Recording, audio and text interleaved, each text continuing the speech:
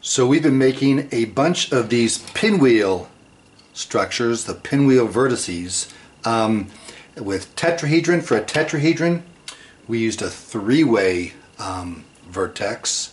This was also good in making the pinwheel cube, which has three-way vertices. We used a four-way pinwheel to make an octahedron, and also to make the cube octahedron, because they all involve four-way vertices. Well, the structure famous for involving five-way vertices is, of course, the icosahedron. 20 triangles, but more importantly 12 vertices, all five-way with 5 edges coming together. So I've made 12, or I made 11. I'll make the 12th one here to show you what that looks like. All of these being 5 ways. So, and the other thing that's important, that's been important with each of these structures, is the pinwheels have to rotate the same way. If you look at this, the way it's pointing, this one is clockwise. Its mirror image, of course, will be counterclockwise. And I want to make sure each one of these is like that. So clockwise. If not, it won't work out quite so well. So to do that, I take the hypertile, I hold it so the top and bottom are closest to me, pointing toward me, and then I take the connector and I put it on the right side. I could put it anywhere along there, but I'll start at the top. If I had taken it and put it on the left side, that would create a counterclockwise one, which would go counter to all these.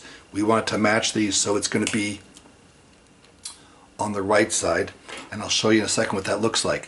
When I put the next one on, here I'll do it the wrong way, if I make a zigzag connection, it gets in the way like that, it's not going to give me this. These are, one's clockwise, the other one's counterclockwise. That doesn't work. So if you do that accidentally, turn it 90 degrees, there it is, and you see how this is already getting me something that's going to point clockwise.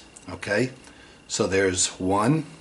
We'll take a few more connectors here. We could just go stepwise down, so the next one could be here. Again, make sure you're making it a spiral connection, not zigzag. Down to the next space. See how that's looking? Again, like this, not like this. You'll know you put it in the wrong way because it won't be able to fold over. Okay, and I'm using, you hear that click, I'm using a little extra firm connector, but this works with any connector. Finally, the last one, because I got 4, I have to have one more in there. Got one spot open here. And I'm going to put that in there. And that's good. And look, by the way, at the way it all folds like that into like a book, and then just pinwheels open like this. In the other pinwheel vertex structures, I added a last connector, connecting the first one to the last one, just for added stability. You can do that here if you want. You're saying there's no space available, but of course there is. There's going to be enough of a gap inside there that we could put this really anywhere. I'll put it in the middle and then connect that to this one.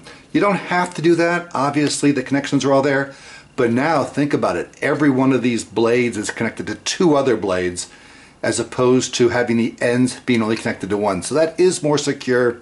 You can do that if you want. You don't have to. Okay? So from here on out, my work is mostly done. I've got my 12 pinwheel vertices all rotating in the same direction, and now I'm just going to make them into a big structure, an icosahedron. And I'm going to do it, you can do it whatever you want, any color pattern you want. You're going to need 2 sets for this regardless, because this is taking, what, 5 times 12, 60 tiles. A standard set only comes with 40, a deluxe set only comes with 48. And look what I'm doing. I've got 10 reds, 10 purples, 10 blues. So again, 2 sets. You can do whatever you want, but I'm going to have it so my blues are opposite each other. My yellows are opposite each other. I kind of like that. I'm just a sucker for that kind of thing. So I'm going to start, I guess it doesn't matter as long as I don't put 2 yellows next to each other to begin with here. Anything works. So there we go. And the beauty of this is I don't have to worry about, these will be spiral connections. There's no getting around that because I've made all these pinwheels spin the same way. So these will be the spiral connections I want. It would be impossible right now to do a zigzag. If I did a zigzag, I'd realize, oops, I made one of these vertices spinning counterclockwise when they were all supposed to be spinning clockwise. Okay, so we're just going to keep going with this and start to make triangles. So any color here, we'll put blue in here, just as long as it's not one I've used just yet.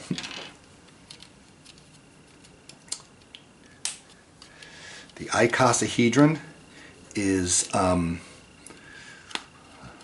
of the 5 platonic solids. Right away, by the way, there it is. See, I only connected that in one spot. No big deal.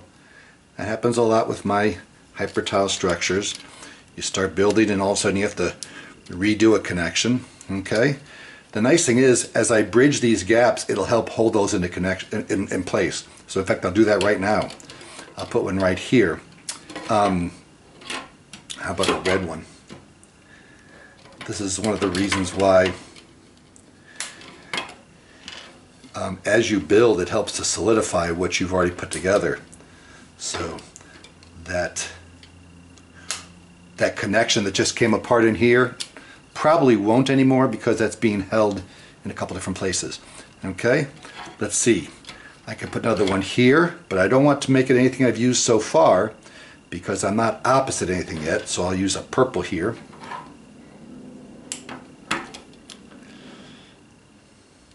I know in this video the purple and the blue look very similar, but in real life, right here, these are very different colors. Just the way the video works, I guess.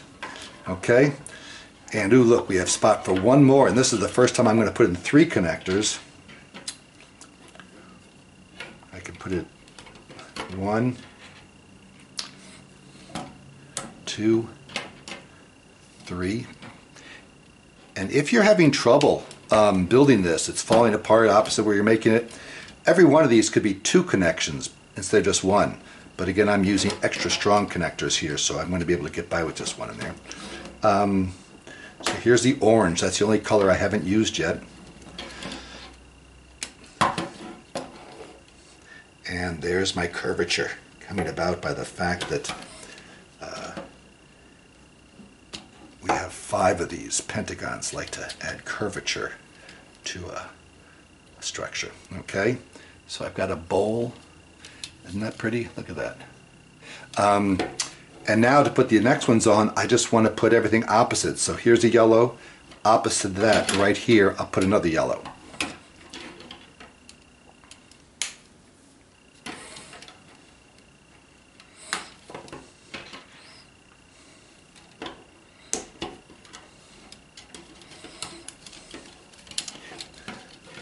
Here's where we really start to see the curvature taking place.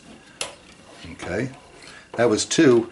From now on I could be adding 3 everywhere. Ready? 1, 2, 3. And what would go here? Which color? Well, I want to go opposite red, so I'll go red here.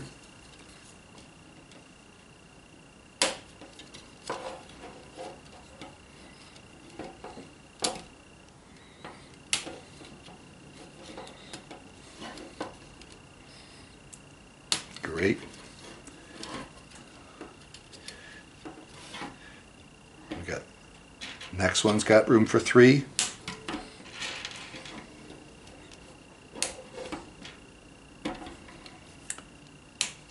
Okay, oops, put that in the middle spot. What's going to go here? That's purple. We'll do this purple.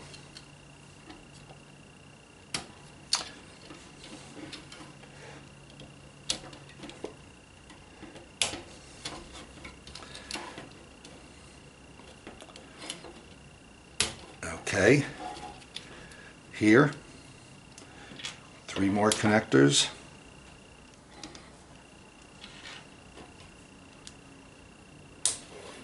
Oop, this needs a little shoring up. There we go.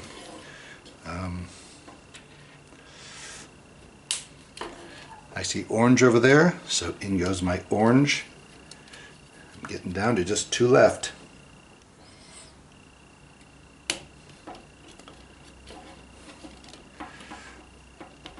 Get a little tight here.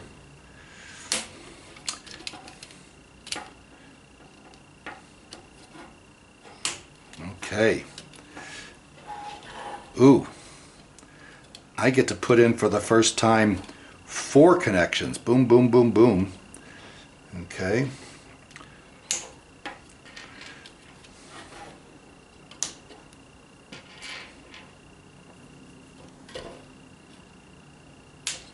I guess you could be putting them on these instead, but I'm not sure that it matters. Okay, blue, opposite blue. This little 3-way, I don't need that anymore. That was just left over from the tetrahedron. And this is the other end of the platonic solid spectrum. We got a 20-sided structure, the icosahedron. Okay. And look what I've got now. A pentagonal hole for the last pentagonal vertex. And there it goes, green opposite green. And I get to put in 5 connectors. 1, 2, 3, 4, 5. To connect to my green and close up this polyhedron. Those pinwheel, there we go. So there it is, done. And it's an icosahedron, but you might be looking at this and say, hey, that looks like a dodecahedron. I see pentagons. I see 12 pentagons. If I think of each one of these as a face, that's true. But it's hard to think of as a face when it sticks out so much. So this is actually a pentagonal pyramid that is the vertex of this the shape. And the faces are multicolored triangles. Okay? I'll use these coffee stirs here to show a face. There's a face. There's a face. Okay? These triangular faces, there would be 20 of them across this whole thing. But because of the way I've color coded it, certainly what sticks out is instead that looking like it's a face right here. So that would be a dodecahedron, 12-sided. And the dodecahedron and the icosahedron are very similar structures. They're very closely related. But if I'm sticking with the idea of these pinwheels are my vertices that I've color-coded, then this has certainly got to be considered an icosahedron. Okay, now, one of the cool things we can do with this, that we can do with the other structures as well, the other pinwheel structures, is undo certain ones and then flip the thing around, flip it inside out. So let's try and see. I think it takes 8. We'll see. I'll break this connection. We'll do kind of a zigzag here. This connection, starting to open up. Then this one, and then this one. You keeping track of how many that is? I'm not. We'll do one more here. Okay. And then it looks like we're going to have to undo something here. Maybe something here.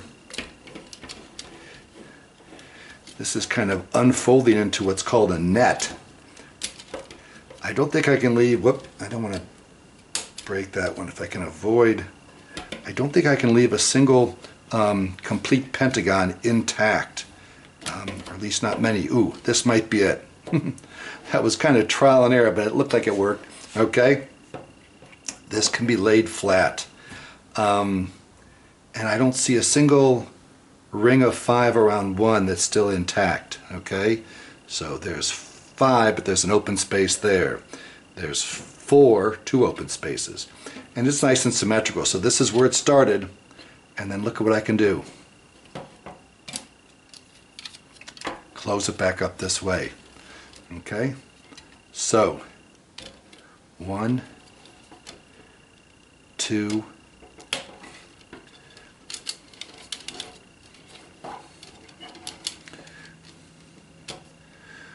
3, 4,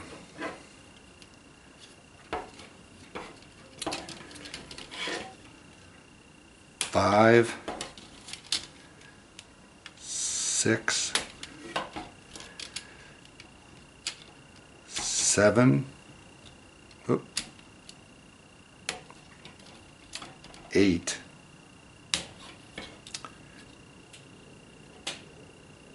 9. Or did that one just break apart? So it looks like I had to undo 9 of them before I could invert it like that. Okay? So, and a good question is this the same structure I had before? And I'd argue it's the same shape. It certainly is an icosahedron, and the pinwheels are still facing clockwise. They didn't get inverted. Flip it over, take one that faces clockwise, turn it over, it still goes clockwise. But if there was a color pattern before, this would now be the mirror image of that color pattern. So let's say around the purple, the way these are ordered does give this thing a certain direction. Now they're exactly the opposite, the way it flipped inside out. Okay?